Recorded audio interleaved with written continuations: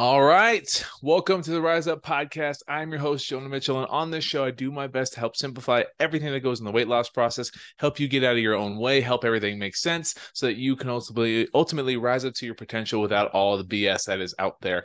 And I just want to thank you again so much for taking the time to listen in to the episode today. This one's going to be a fun one. This is what I love, really, really helping connect the dots for people. Actually, you know what? I can't even say that because I love all my episodes that I get to connect dots and make it make sense, because there's a lot of common misunderstandings that end up making this process a lot harder than it needs to be. And I just want to shed some light on it. Hopefully, you'll start to make some connections in your own journey and start seeing and identifying some patterns that may be holding you back that you weren't aware of before, right?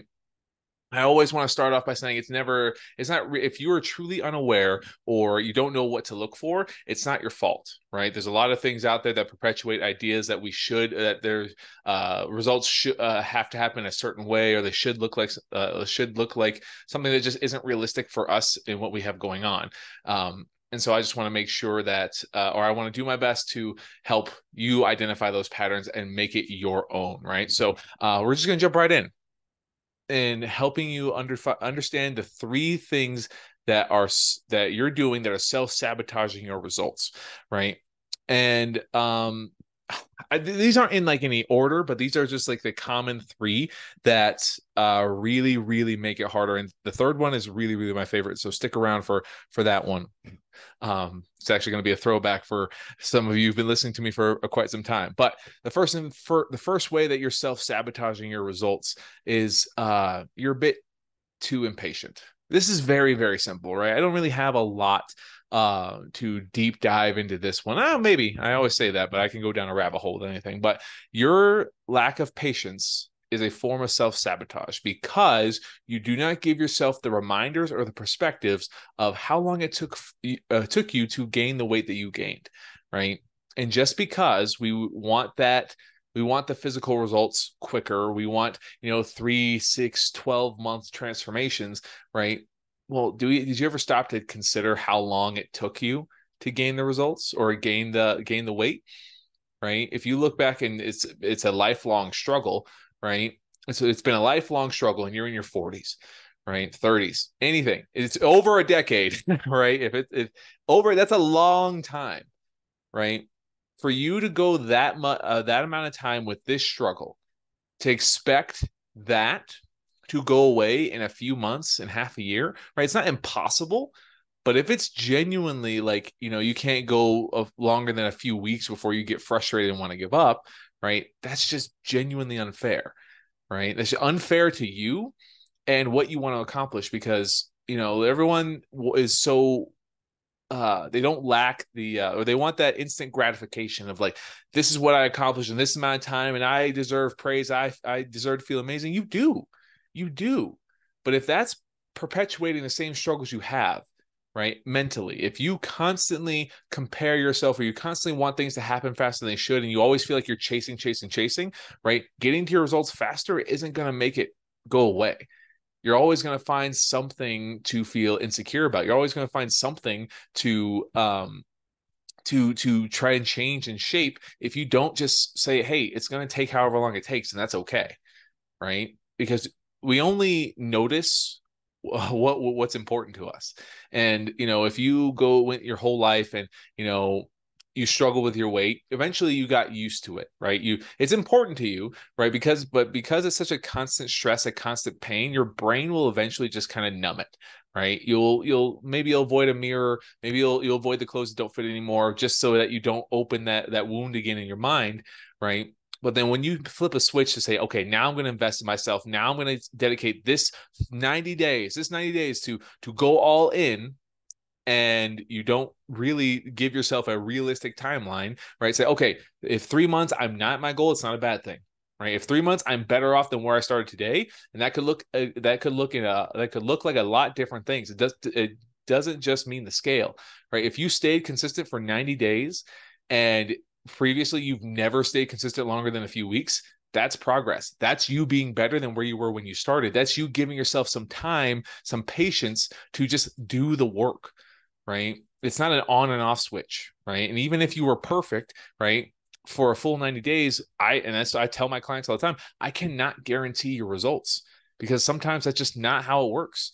Right? Yeah, we can starve yourself. We can cut your carbs. We can drastically increase your cardio. But if you don't plan on doing those things for the rest of your life, right? Well, those results are going to be temporary, right? And that's going to, again, perpetuate the problems that you face, right? That you're going to continue to face, no matter how long especially if you struggle with it for a very long time. If you don't give yourself or expand your timeline or just give yourself permission to let it take longer, you're going to find reasons to not keep showing up. You're going to find reasons to feel like a failure. You're going to find reasons to feel shitty again. And that is not worth it. Do you want to spend the rest of your life dealing with that? Right? Maybe it sucks, struggling through your 20s, your 30s, your 40s, your 50s. I work with people in their 60s. They struggle with it. But do you want to be in your 90s and still having the same struggles, right?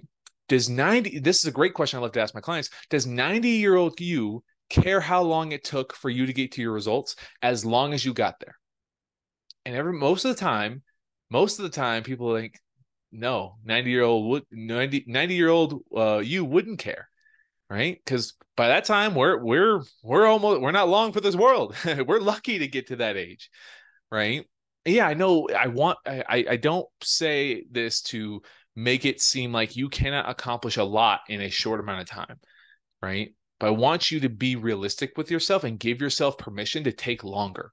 Because when you compare 6 months to you struggling for multiple decades, however long it is, it's really not that much time. Right? If you really just dedicate to showing up the best way you can consistently, you can accomplish a lot more than you think. And I just made a thread about this with one of my clients who was confused by this statement. It's like, what did he say? If you go fast, it takes longer. I'm going to look it up really quick while I'm talking. The faster you go, the longer it takes. There it is. And that sounds like an oxymoron. Right. Well, if you expect fast results, you're trying to go all in all the time, you don't understand how to incorporate your lifestyle into your results. Yeah, you're trying to go fast and then you're going to stumble, you're going to hit your face, and you're not going to know how to pick back up. You're going to feel guilty. You're going to feel ashamed. You're going to feel frustrated. You're going to feel like a failure, and you're going to stay down. You're not going to get back up. And life never slows down. Life never stops throwing punches. Right. There's never a great time for you to be fully dedicated, like how you think you should, right? So you need to understand how to give yourself more time to understand what is going on in your day-to-day, what can you stick with, and show up the best way you can, right? And that type of resilience will build so that as you create results and you expand your timeline a little bit more, you become a little bit more patient, you learn more about yourself than you ever really thought you could. And you stop getting in your own way. You stop sabotaging yourself because you lack the patience, right? Allow yourself to have the time, right? And when you struggle with that, this is when my clients are in that headspace, they don't think, or their little voice in their head is telling them that they should have more results, they should be making more progress. I always ask them, hey, when did we meet? And they're always like, a couple months ago. Cool. How long have you been struggling with this mentality or the lack of results in your life? And this is usually after we identify the big struggle that's kind of getting in their way. And they're like, my whole life, or 5 years, or like, okay, cool. It's been 2 months compared to 5 years, compared to your whole life. Right. And then we immediately remind them of all the things that they have accomplished. Right. You've stayed consistent this long. You feel better. Your bloating's gone. Right. Maybe the scale isn't reflecting that right now, but you are doing the things necessary for you. And as long as you keep showing up, the results will come. No matter how frustrating it is, no matter how annoying it is. Right. As long as you don't quit on yourself because you're too impatient, you will guarantee results. You will find the solutions that you're looking for.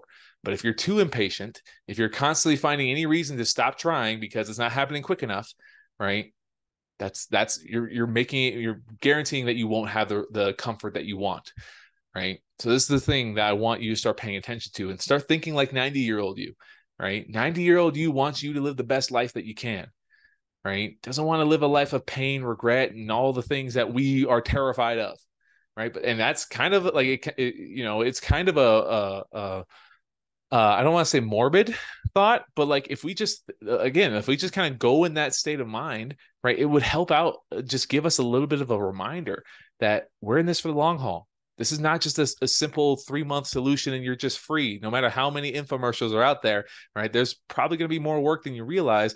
So you should just be okay, should be open to broadening your timeline, right? And if it takes a little bit longer than you'd like, right, but it guarantees that you're going to keep results, in the long run, that I mean, your goals get your goals come faster than if you were just going to keep like pushing, and the second life gets a little bit inconvenient, you give up, right? So first one, you're too impatient, slow down, right? Give yourself the time, give yourself the space to learn and grow and learn how to fit your life into your results and not your life revolve around your results, because many people realize that's not fun, it's not sustainable, and it makes you feel worse.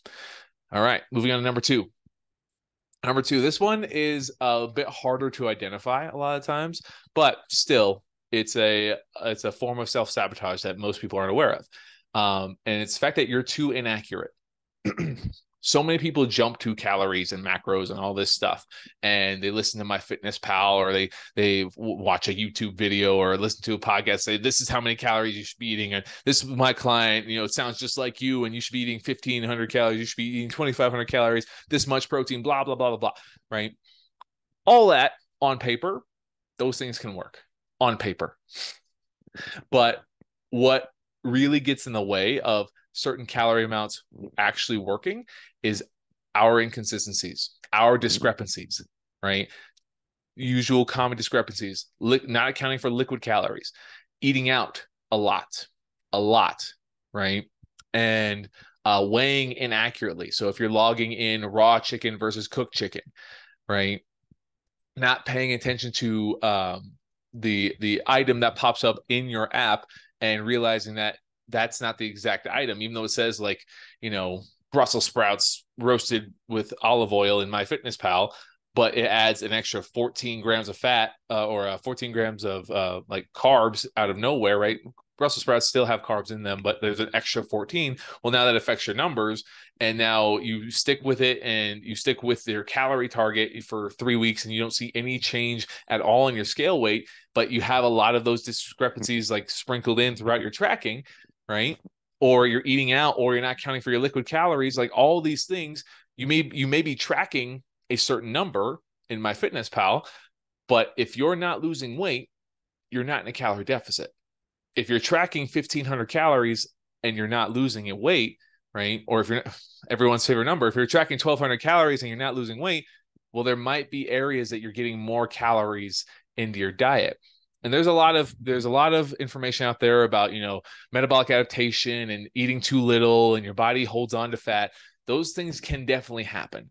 But if, like, I was talking to a client of mine not too long ago who's got a decent amount of weight to lose, and she was in this mindset like she can't eat too little because then her body's going to go into starvation mode and hold on to weight. But, if we look at people in underdeveloped countries who don't have food that's very abundant, are those people obese? Are those people overweight? A lot of people, no. they're if food isn't abundant, they're very skinny, right? And that's not because it's mainly because our body, if we limit calorie intake, it's going to utilize the fuel on our body, right? Body fat is a source of energy.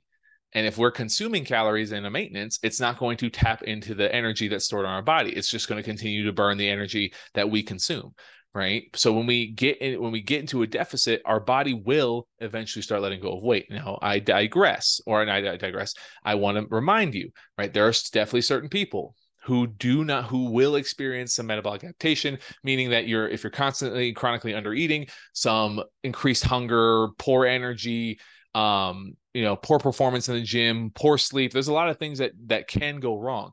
But if you're somebody who's got a good amount of weight to lose, right, those metabolic adaptations are probably not going to happen as quickly, because you have a lot of energy on your body that your body can use. Yes, it's uncomfortable to be in a deficit because a lot of people aren't used to just feeling hungry.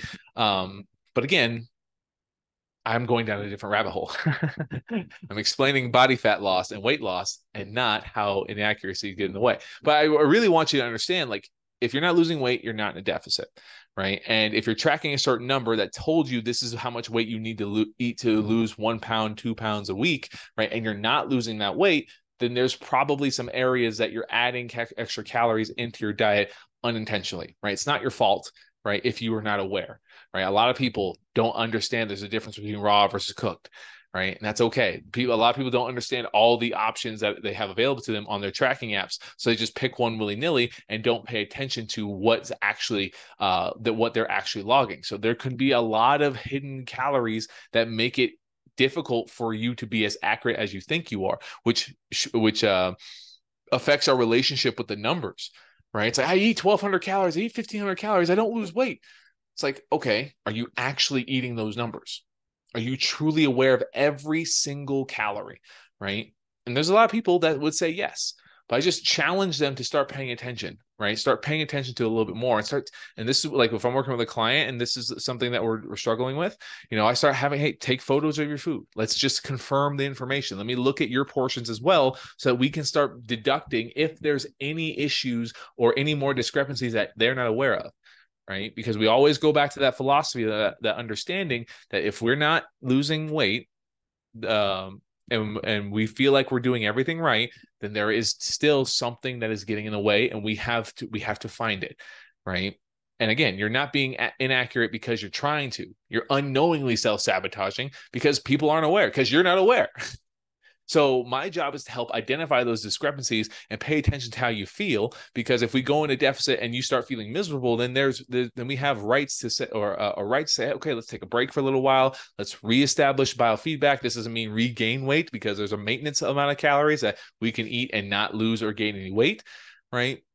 And then once you feel better, we can go back into a deficit after we identify the accuracy issues. Right. But again, this comes from like this. I put this as the second one because tracking calories usually is way harder if like you have struggles with your relationship with your food, struggles with the relationship with numbers, struggle with the relationship with yourself in general, with all the mental stuff, like being impatient earlier. Right. If we don't address those things first, the numbers make it worse. So once we do get to the numbers and we start paying attention to accuracy, right? And it's not because you're a bad person, you're a failure. It's like, hey, no, this is a very common mistake. And we're going to identify the mistake so you feel more capable to make the adjustment necessary, make the educated adjustment, right? Because too many people see a lack of progress and make drastic changes, right? Oh, I'm going to cut 1,000 calories because I'm not losing weight fast enough. Oh, wait, hold on. Right. That's definitely not sustainable. You're not going to feel great about that. And that's going to really mess with your relationship with those numbers if that's your automatic reaction. Right. But once we identify the patterns or the discrepancies, right, you end up seeing how much you can eat and lose weight. Like I'm working with a client right now who's down over 20 pounds, right? She's a small woman, right? 5'1". She's eating 2,000 calories right now and losing weight consistently. Like, she has an active lifestyle. She's on her feet at work. She's doing CrossFit a lot, like three to 5 times a week, right? She's burning a lot of calories, but she's also been as accurate. Well, she's identified her accuracy issues in the very beginning, and she just continues to see how much she can eat and lose weight. Right. So when we get accurate, we get a much better understanding, and we learn that we're not doomed to eat 1,200 calories. Right. But if we don't address the inaccuracies first, we feel trapped, we feel confined, and it makes it harder to see results. And this is why you may be unknowingly sabotaging yourself. I want to make it very clear. I want to bring it to light so you can start paying attention, start identifying the patterns, and start to feel or see where in your own journey the dots might not be connecting. Right. So let's move on to my third one. If you stuck around this long, I appreciate you, but this is definitely my favorite one, right? And this is what I tried to build my business off of. This is what I kind of tried to turn my podcast into. The third way that you're self-sabotaging is you're overcomplicating it. If your journey is just the most difficult thing you have to do to stay consistent, well, you're not going to stay consistent, because life is going to keep punching you. Life is going to keep trying to find a way to knock you off, right? It's not going to care about your goals. So if you have a very complicated plan, very strict plan, it doesn't accommodate for your life, your family, your vacations or anything, well, that overcomplication is going to essentially bite you in the ass. You're not going to see the results that you want because you're not going to be able to stay consistent, right? Or if you're trying to do everything all at once, if you think it has to be this certain way, like I have to meal prep, I have to hit the gym this time of day, right? But it makes your life harder, right? If it's difficult for you to show up to the gym as often as you think you have to, if you keep trying to meal prep once a week and you end up being in the kitchen for 8 hours at a time, you're sitting there super annoyed and frustrated, like this is not worth it, right? Again, you're overcomplicating it, right? Or my favorite one, some of my clients, they get to a point where they start seeing physical results and consistently, and we've addressed all the discrepancies, we addressed the relationship with their mindset, and they're like continuing seeing progress. They're like, okay, what's next? What's the next thing I got to do? What's the next thing I got to do? It's like, no, you don't have to do anything else. You're doing it. You're doing the thing. Stop trying to overcomplicate it. Stop trying to change something. Just let yourself be.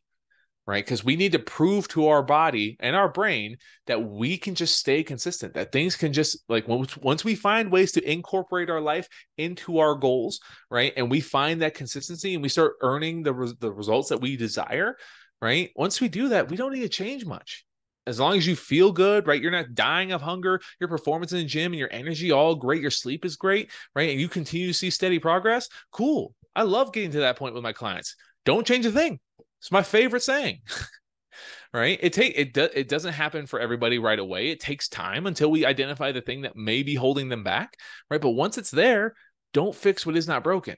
Just keep the ball rolling. And as long as we continue to monitor how you feel and you continue to report back that you feel good, right? You don't feel like you're on cloud nine, like you're super motivated and everything's all sunshine and rainbows, and you don't feel super miserable, like this is really hard to do, like you just can do it, right? You kind of feel just normal and you get the results. Well, that's what sustainability is. That's what maintenance looks like. Because when you get to your goal, right, you're going to want to keep doing what you did to keep those results. And if it's something that is just simple, right? One of my clients who ended with me, ended her one-on-one program. Now she's in her maintenance, right? She's just doing all the things that help her feel better. And she's continuing to see progress.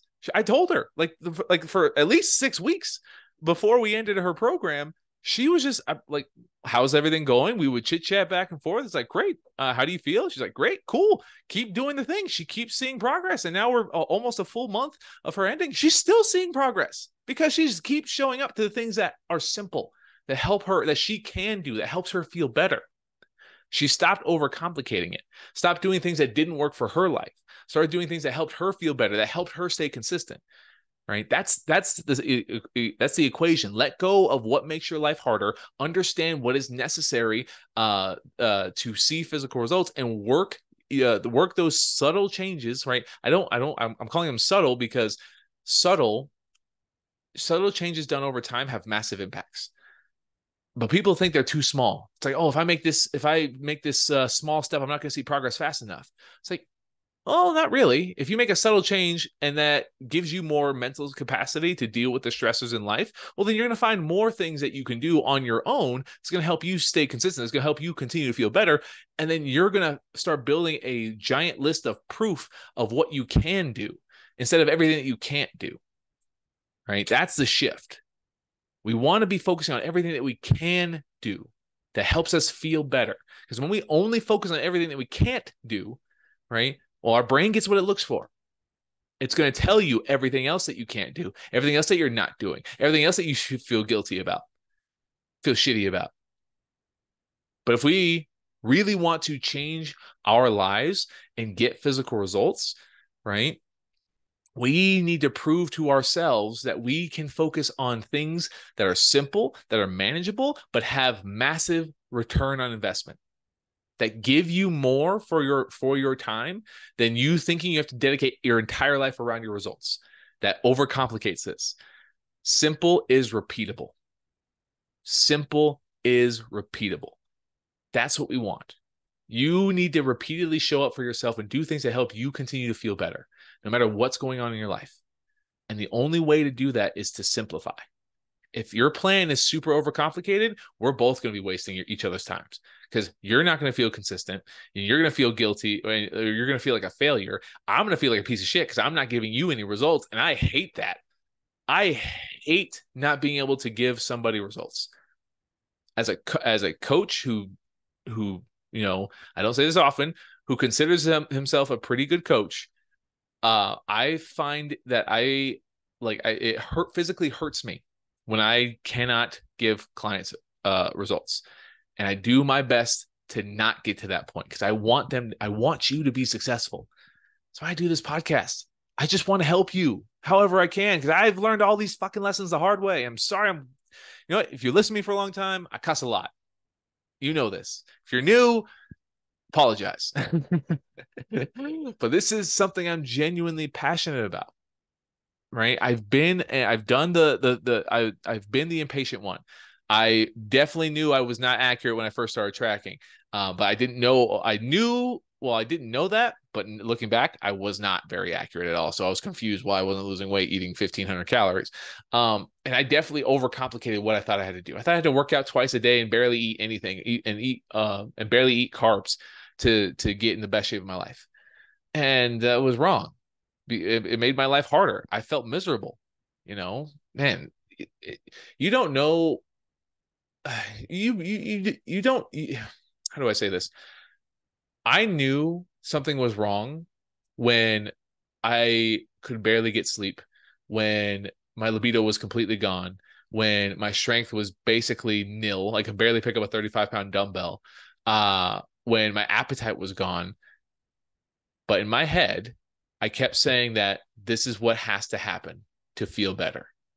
And that is completely ass backwards. We have to feel better first. We have to work on these things first. Stop overcomplicating it. Stop or identify the discrepancies and the inaccuracies, and stop being impatient. That will help you feel better. And when you feel better, you're going to stay more consistent because you're going to like what you're doing. And when you like what you're doing and you're more consistent, you create results that last. It's my favorite part about my job. It's just making these connections that, oh, that's why I've been struggling. It's been right there this whole time. Yeah. Yeah. A lot of times we know this stuff, but we really, really have a hard time remembering. Right. So this is an episode full of a lot of one-liners because we need to be reminded more than we need to be taught. Right. I'm not just when I'm working with a client, I'm not just sitting here as Google of nutrition and fitness. Yeah, that sometimes nutrition information is helpful, but a lot of times I'm reminding my clients of what they said they wanted and then helping them understand where it fits in like the thermodynamics of weight loss, right? But really there are behaviors that make it harder for them to do the things necessary. I'm here to help you connect the dots so that you can start to live your life the way that you want to and have the results that last. So I hope this helps. I hope this gives you something to think about. And if it does, let me know. Leave me a review, right? I really appreciate that. Like I said, the growth of the podcast has been amazing. I really, really appreciate every one of you who takes the time to listen to me rant. And I hope you learn something valuable. And if it helps shift a perspective, if you learn something new, I would really appreciate it if you just shared it with at least one person. Right. So one person that I get to help, because even if I can't speak to you directly, but I even make a small impact on your journey, it means the world to me. It means the absolute world to me. And if you like what I say, if you like how I teach, all the rest of my stuff is down below in the show notes. And I just really appreciate you giving me the opportunity to help you wherever you're at right now. And if you ever do have direct questions for me, feel free to reach out to me on any of my social media. Again, that's all linked down below. And I'll do my best to help you out wherever you're at. But yeah, I'm going to end this one here today. I hope you have a great rest of your day or night, whenever you're listening to, and I'll see you in the next one.